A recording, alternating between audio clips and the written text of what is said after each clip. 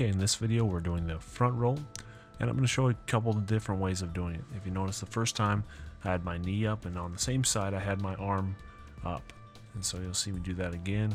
And I try to put my hand in between my legs and roll forward. I want to try and make a real tight roll. So again, I'm going to bring that arm up, and it's like I'm going to take my legs and my arms and try to make it one big circle and roll over my shoulder. Again, like in a backward roll, you're going to want to make sure that you tilt your head to one side, making sure not to roll over it. So now we're going to show a different variation that you can use, and you're going to use your opposite arm. So you'll see some schools use one side and then the other side. So now I take my opposite arm and I roll through. Still trying to make it as tight as possible, but this time I'm using the other arm.